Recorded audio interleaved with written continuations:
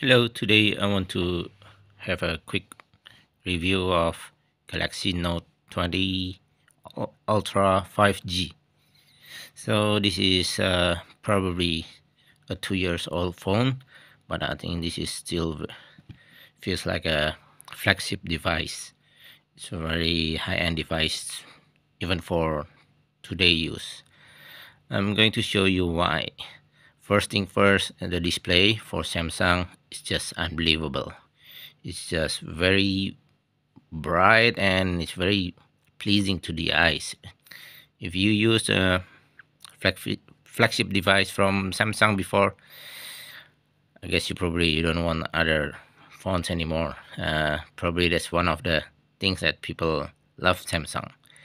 First is the display, and the second, I think, the camera.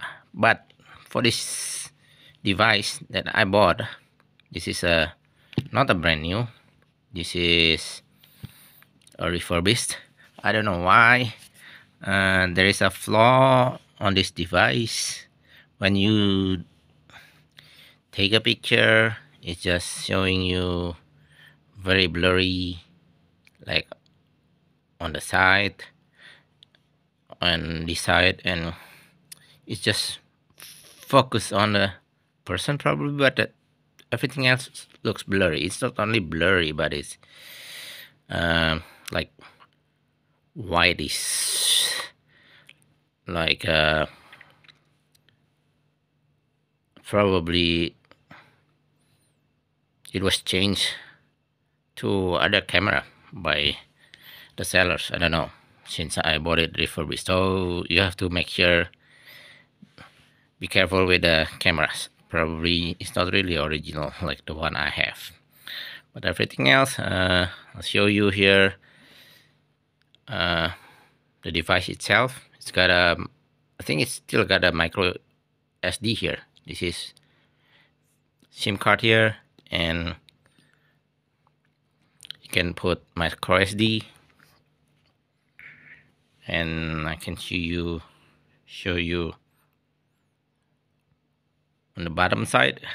That's a microphone. It's a USB-C, and that's the placing for, yeah, the pen. So if you like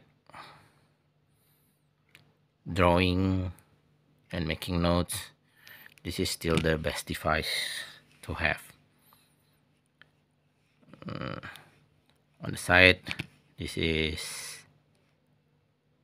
the up and down volume, on and off button, and on the left hand side is nothing. On the back, it feels like plastic or glass, and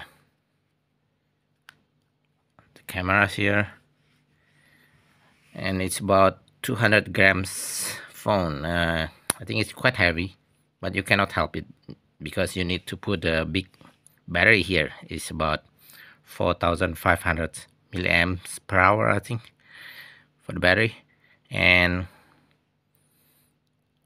this is the fingerprint. It's quite fast. I don't really like a on display fingerprint actually, but yeah, that's fast enough. You got something like Face ID. It's not called face ID for Android, something like that. Face recognition, I think. Yeah. What else I have to show you here?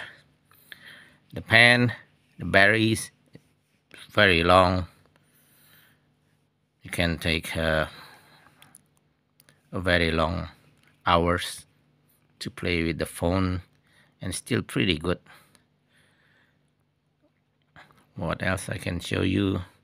So yeah, if you have found a device probably around $500 in Australia, I think it's still a good buy. That for 256 gigabyte storage. This one I think is an Exynos, and it's got 8 gigabyte memory. I don't know if you are not playing games. I think you can hardly notice any flaw at all for the phone. So yeah, it is just amazing phone. This is going up to Android 12 with 4.11 UI. I think that's probably the highest you can get. That's the latest. I don't know if you will get 5.01 UI or Android 13. I don't think so. Yeah, I think that's all I need to show you. I love this phone other than the flaw of the camera. I think I'm just going to return this phone because of the camera. Yeah, this is very nice phone. Thank you. Bye bye.